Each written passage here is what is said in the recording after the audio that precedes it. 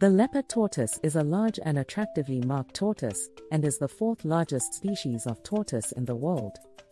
Leopard tortoises are native to the dry savannas of Central and Southern Africa.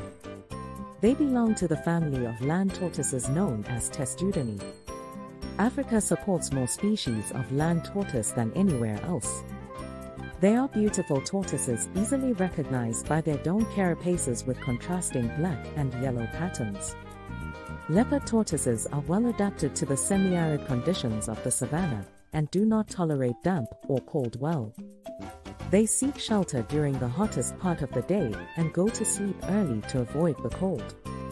When awake, leopard tortoises spend most of their time grazing on mixed grasses. Like other turtles and tortoises, they have no ears but can sense vibrations that help them navigate their environment.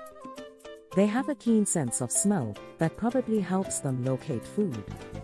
They have no teeth, but they bite and rip at food with their hard, sharp, beak-like mouths. Leopard tortoises also eat the fruit and pads of prickly pear cactus and other succulents that provide them with water. They store water in large anal sacs that take up most of the space in their abdominal cavities. This is an important physical adaptation to their arid environment. Few animals attempt to prey on tortoises, including leopard tortoises. It's a losing battle. They may not be the quickest animals out there, but their main form of defense, pulling the entire body inside an impregnable shell, is virtually foolproof. Leopard tortoises are the most widespread tortoise in sub-Saharan Africa.